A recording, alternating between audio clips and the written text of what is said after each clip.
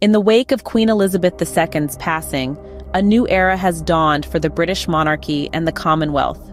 King Charles III, the newly crowned monarch, is making headlines with his planned visit to Kenya. This planned visit signifies not just a continuation of the royal tradition of state visits, but also the commencement of King Charles III's reign and his approach towards the Commonwealth.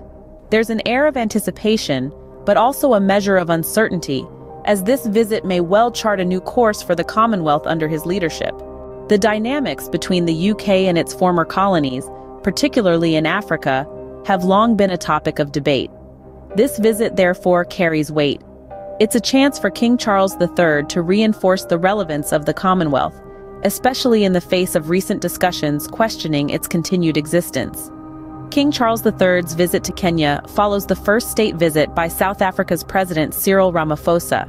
This sequential choice of visits is seen by many as an indication of the new king's intention to strengthen ties with Africa, a continent that holds a significant portion of the Commonwealth's member states. However, the road ahead is not without challenges. African scholars are increasingly vocal about issues such as reparations, trade inequalities, and immigration policies. The Commonwealth, representing 1/3 of the world's population, is being called upon to address these issues. This visit to Kenya, therefore, is more than just a diplomatic event. It's a moment of reckoning for the Commonwealth and its new leader. In summary, King Charles III's planned visit to Kenya signifies the beginning of his reign and possibly a new direction for the Commonwealth. The visit comes at a time when the relevance of the Commonwealth is being questioned, and issues such as reparations, trade inequalities, and immigration policies are being brought to the forefront.